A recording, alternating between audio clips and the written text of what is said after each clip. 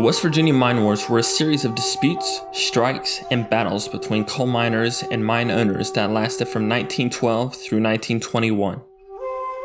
The miners wanted better pay, better working conditions, the right to unionize, and the right to buy and trade where they pleased. The mine owners would respond by hiring the Baldwin-Felts Detective Agency to guard the mines and break any strikes that might occur. Bloody gunfights, double crossings, and complicated trials would bring West Virginia to the brink of all-out war. These are the West Virginia Mine Wars.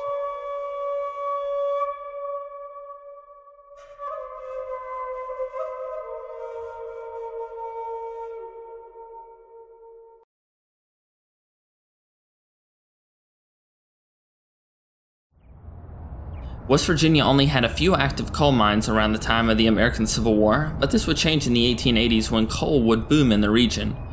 Railroad companies began laying track in and through the state, and this would bring many new workers in the region and allowed young mining companies to create large operations seemingly overnight. This quick expansion led to the creation of coal camps, which were small communities for miners and their families that were owned by the mining companies. These camps were almost entirely self-sufficient. Miners were often paid in coal script, which were paper notes issued by the mine owners. It could only be used at select stores that were also owned by the mine companies. Working in the mines was very dangerous work, and West Virginia had the highest death rates in the country in the early 1900s. During World War I, West Virginia miners faced higher death rates than even soldiers in the American Expeditionary Force fighting in Europe. While all of this was going on, the United Mine Workers of America, or UMWA, tried to establish a foothold in the state.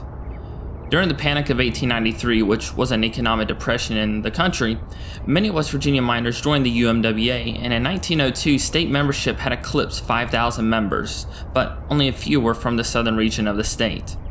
The drive for power and an increase in members would mean that the UMWA would play a huge role during the mine wars, and this would bring them in conflict with mine owners, state officials, and even the state militia and police. There would be small strikes throughout the 1880s and early 1900s, but things would heat up with the Paint Creek and Cabin Creek strike of 1912.